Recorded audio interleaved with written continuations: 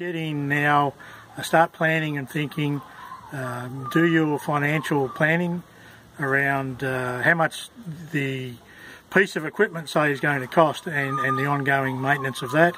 It's important now to start that, because don't be surprised when the applications start in February and you've only got 4 weeks to get it done. Well, if you start thinking about it now, you've got 9 months. So I think you should always be planning well ahead.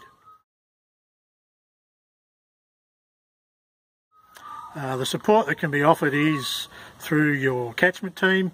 They will be able to tell you whether that piece of equipment is something that's possible to be bought.